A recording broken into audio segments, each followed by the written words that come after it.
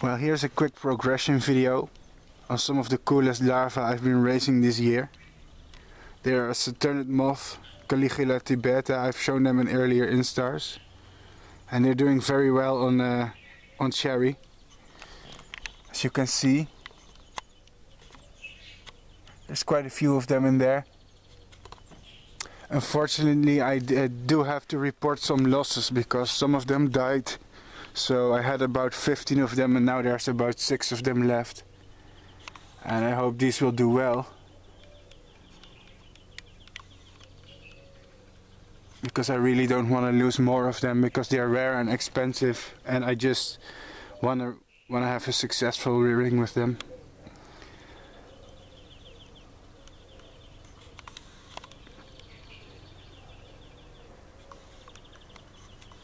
The moth will be even more impressive, of course, which is not always the case, by the way, so disregard that, of course, but let's see. I also had another species of Caligula in here, but that one's quite well hidden. Here another few. Let's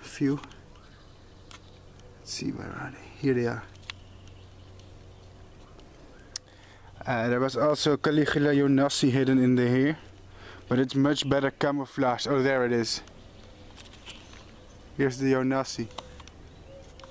Different color, different shape. Not as hairy. It's still nice to look at. Let's see if I can get some better shots here in the shade. Oh, that's much better.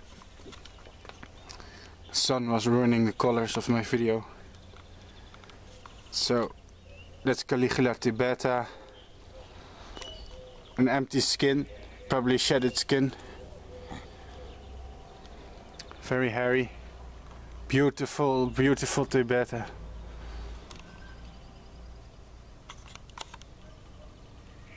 I'm really happy I'm having success with these. So here, let's show the other species. As you can see, it's green.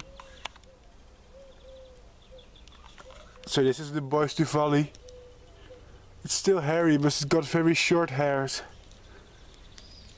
It's like a thibeta with a haircut.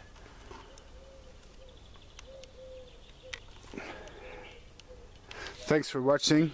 That was another short video today, and stay tuned for more.